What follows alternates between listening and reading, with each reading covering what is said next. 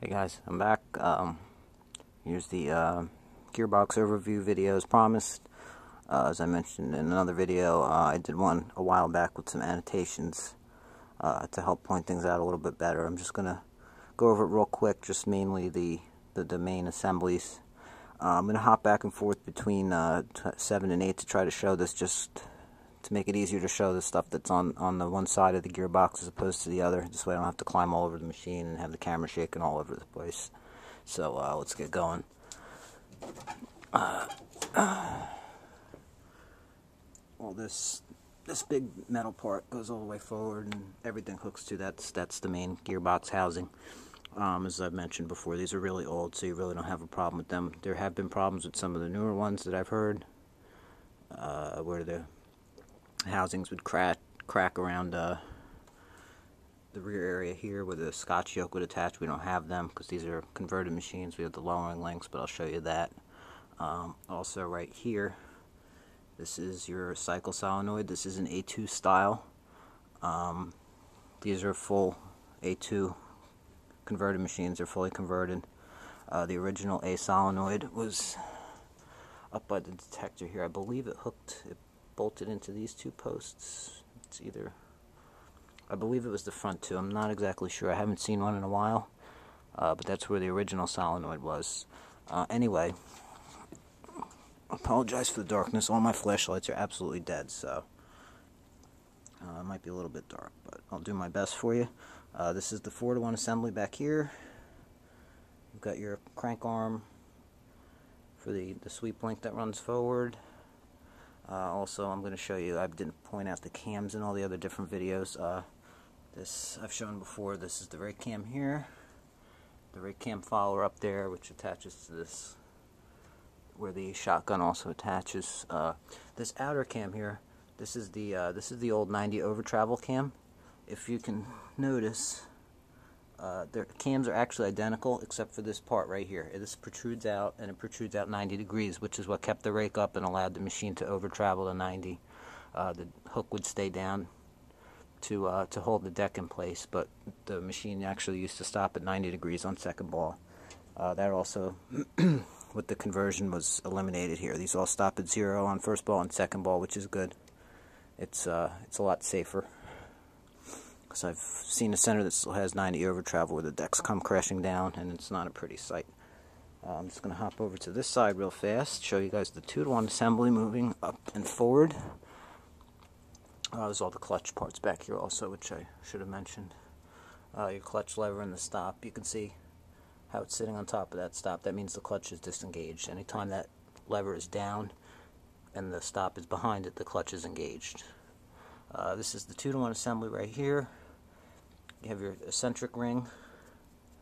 Like I mentioned, this is the lowering link, which hooks to a pin on the deck lift shaft. The newer machines have the Scotch yokes. They look really cool when they run. They run. The cycle time is identical, but they go down and up a little bit faster, but they slow way down at about 270 degrees, and it allows them to set a really nice solid rack, which is pretty cool. This is your detector here. I'm not going to go into all the different shafts in this. There's a ton of cams and everything else. I think there's 5 shafts, A through E. I don't know a whole lot about them, so I'm not going to try to discuss things that I really don't know that much about. You can see the rake cam from the other side here with the rake cam follower on that bracket that the shotgun bolts to. That's the rake cam, the over travel cam on the outside of it. This right here, I've shown before, that's your scissor cam follower. Your scissor cam is down in there. I'll try to get that from the other side. This is the back of it right here. I'm going to hop back over to the other side.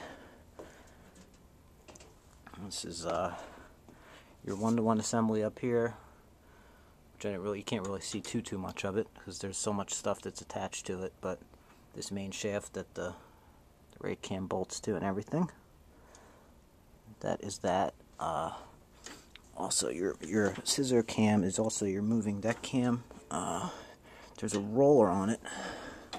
Another cam all the way at the bottom. I don't know if I'll be able to even show it to you.